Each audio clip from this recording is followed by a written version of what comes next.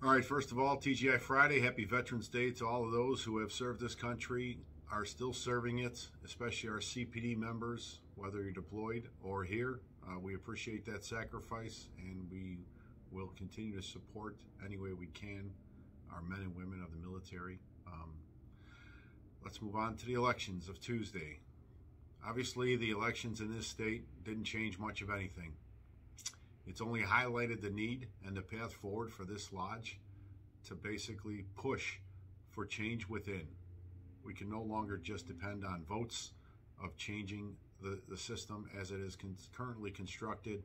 We have to have like-minded individuals running for these offices, good quality candidates, law enforcement or otherwise, who understand law and order, to take out the politicians who continue to get reelected to do nothing. I mean, let me just talk about this. Danny Davis gets reelected. What has Danny Davis done for the west side of Chicago? Can anybody please tell me? Absolutely nothing. 3 decades plus, he's been an elected official, and the west side is as violent and underprivileged as it's ever been. Nothing, but yet keeps getting reelected. Then you have the other side of the coin, the politicians who literally keep trying to trade up. Chuy Garcia, who now gets reelected one day and the next day is announcing he's going to formally run for mayor. Well, if you really wanted to be mayor of Chicago, you should have resigned your post and not even ran for reelection if you really believed in it, instead of having that parachute to land on. Far too often, politicians play that game all the time. Let me get reelected and then run for something else, because I always got that to fall back on. I applaud politicians like a Ray Lopez, who said, I will not be seeking re-election as an alderman, I'm going to run for mayor. That's how it's done. You make your bed and you pick a path and you go forward with it. This system needs to change desperately for this state to survive. They can spin it all they want. This was never about abortion, any way, shape, or form. It really wasn't. You would have had to not only win a couple seats, but win the majorities back for abortion to ever become an issue in the state of Illinois. That was never in jeopardy in this election cycle. There was no way the Republicans were going to ever win enough seats in the House or the Senate for that to become reality. But that's all they kept telling people. This is a very unsafe city. They want to talk about crime reduction and numbers going down. Nobody feels safe in this city or surrounding area. I could assure you of that. Just last night, 30 plus police cars chasing 4 carjackers for a carjacking that started on the north side of Chicago. Should we go on West Lawn, Chicago, yesterday, last night, middle of the night, some poor guy hears a noise outside, catalytic converter thieves outside his window. He confronts them, tries to scare him off. What do? They proceed to start lighting up his house, firing 17 rounds into his house, almost killing him. But don't worry, crime is in a decrease. We're on the right path. They are so full of shit, it's not even funny. We need change. We need serious change. The focus was always on municipal elections for 2023. I'm more than pleased that we have at least 9 officers running for political office.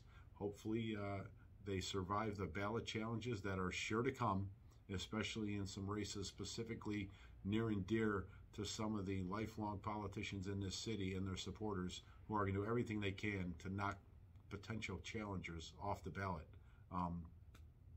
When it comes to the election, I can tell you, this last weekend, I traveled to Youngstown, Ohio for a wedding for the Michigan State FOP President, Mike Sauger. It was a great time. Him and his wife, Lisa, are just amazing to see together, that kind of love and commitment.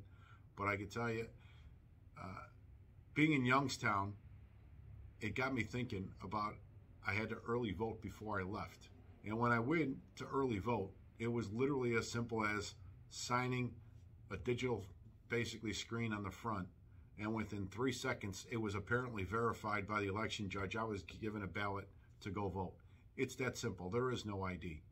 Yet, we can tell you within hours where a winning lottery ticket was sold anywhere in this country. Within hours. We can't even tell you who won in Arizona or Nevada yet. Or in that case, even Illinois for that matter, with the Hastings-Sheehan race, which still has votes to be counted. This isn't the way it was supposed to be ran, but it's intentionally ran this way for a purpose, to basically allow fraud. I am not making any accusations of fraud in any of these races. I am simply saying the current system is flawed. There is no reason you should not have to show some form of ID to say that it is you. Nothing would have prevented me from walking to every different polling place and coming up with a name of a resident in that precinct and basically signing a name. And more than likely, it would not get challenged. I would have gotten a ballot and would have been able to vote. That's how ridiculously easy it is. It is never designed to be that easy.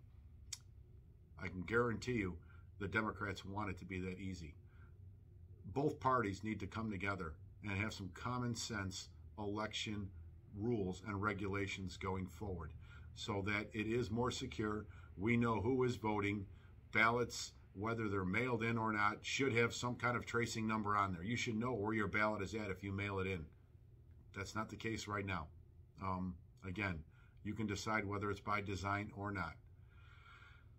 I will tell you lastly, when it comes to elections and the municipal elections, February 28th specifically, we are going to be asking our retirees to step up en masse. We have over 6,000 retired members that are Lodge 7 members still.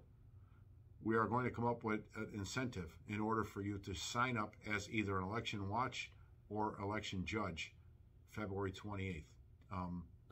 We need to make sure that our members get a fair shake in these elections coming up. So stay tuned on how that pans out. But as I was talking about being in Youngstown, Ohio for a wedding last weekend, since I was so close, it kind of dawned on me that I was an hour away from Pittsburgh. And Pittsburgh is the founding location of the FOP. So I decided to make the hour drive back east to the spot where the FOP was founded, on principles and in conversations, at 107 Flower Street. I'm going to attach a little video clip that I filmed outside that location on Sunday, and it'll be at the end of this video. Everybody, thank you. There is a general membership meeting Wednesday at noon. If you can make it, please attend. Have a safe weekend. Happy Veterans Day again. Over my shoulder, 107 Flower Street, where the Fraternal Order of Police began 107 years ago. Two Pittsburgh police officers met here nightly to just talk about what the latest was going on in the job and in the city. They knew they had to do something different because the politicians just didn't give a damn. And the only way to get their concerns addressed was to form a union. But they said, we can't call it a union because back then, unions had a terrible reputation and they wanted to be taken seriously. So they came up with the name Fraternal Order of Police. Regrettably, 107 years later, even leaders in this union still refer to us as an organization and not a union. We are a union, founded on labor. This was all about labor rights and literally fighting for what's right, for working conditions, wages, etc., and benefits. There is no getting away from that.